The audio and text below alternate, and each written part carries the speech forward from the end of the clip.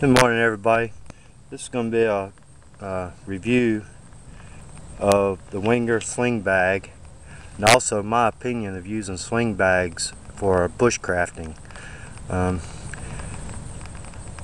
normally have a minimum of what I'll take with me out in the woods, just for fun. I reckon. Just know I have it, and I've been carrying this UTG. I probably said winger, but I didn't mean winger. I meant UTG Sling Bag. I've been carrying it now since last November. I reckon about almost 10 months, almost 11 months. Okay, and I've been carrying almost the exact same thing in it every time I come out here to the woods. One or two occasions I have taken it out and put it in a regular day pack, and I'd rather carry a day pack because to me they're more comfortable, and especially if you're trying to bushwhack, if you got something hanging off your side to catch on everything. A sling bag just don't work for me unless you throw it around the very back side of you. Then you got to worry about the strap rubbing your neck. But I'm going to show it to you. It's a real good bag. I have no problem with sling bags. They have their purpose. I know they're probably good for anybody that does concealed carry and also wants to do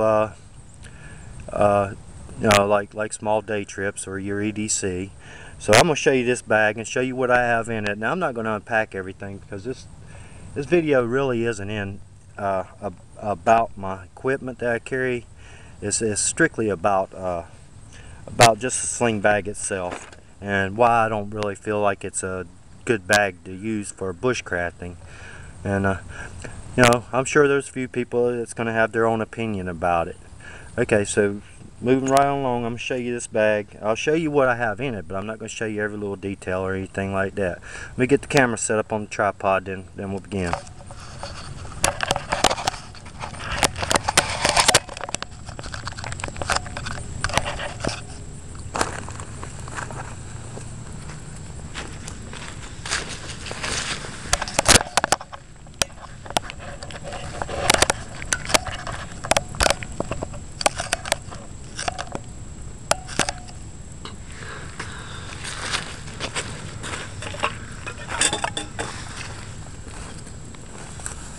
Okay, like I say, this is a UTG Sling Bag. It's a real good bag. I like it. It's got plenty of pockets on it here and there and everywhere else. Okay, I'm going to go through real fast as to what equipment I carry with me. Starting off at the very top pocket. Okay, got my little pencil headlamp and got my my Swiss Army knife, well, Winger Army knife. It's Ranger knife. It's got all the little stuff on it and everything, the saw and everything that you'd want. And there's a slide pocket in the back which is padded. I reckon to be used as your concealed carry. Inside it, of course, I have a emberlit stove, and got me a lid for my cup. Now you're gonna see something about this lid and a cup that one of the reasons why I don't like carrying this little pack for bushcrafting. On the side here, it's got a nice big holder for a water bottle. Fits a full size metal bottle, which is decent. However, I will show you this. If you have stuff in your bag, the cup doesn't fit. You might find you a real small cup and it might fit then, but other than that it won't fit. Okay, down the very bottom up under the water bottle, I got my rolled Gorilla Tape. In this front slide pocket, I don't normally carry nothing. Usually I have toilet paper in it. I usually always carry some toilet paper in it.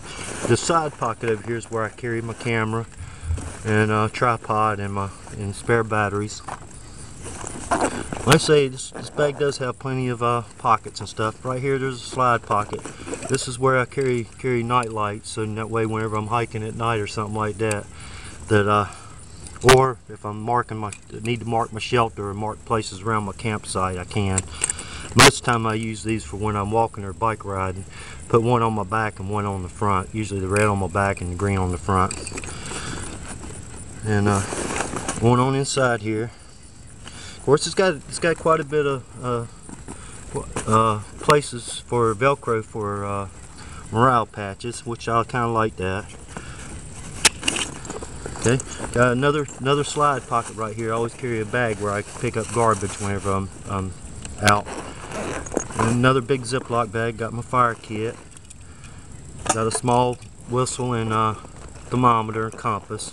Like everybody knows these. Here's my toilet paper, my roll of toilet paper. I mean a handful of scrap rubber for making ranger bands out of. I don't know, I must have just stuck that down in here. Then it's got a key keeper. It's got another little side pocket right here. I reckon you can see it. And then down in the main compartment, on this bag it does have the big storm flap on the outside of it. Now I've got a cravat or a drive-on rag, whatever you want to call it, drive-on rag. Then I also have another fire kit right here. The reason why I got two fire kits is this is the one I'm testing with right here. This is the one I actually always carry with me right here. This is my go-to fire kit for everything. Got my flint steel and all that in here. This one here, I think just all I got in it is a little bit of char cloth. Yeah, I'm practicing with a little bit of char cloth on this tin. That's what it is. Okay, on further down the inside, I got my saw, which is my Laplander saw, Baco. Then got a Trangia cook kit. And inside my cook kit, this is actually my survival kit, or if I need it now kit, which has got another cravat. It's got it's got all the little necessary survival supplies. I just grab it and throw it in my cargo pocket if I need to.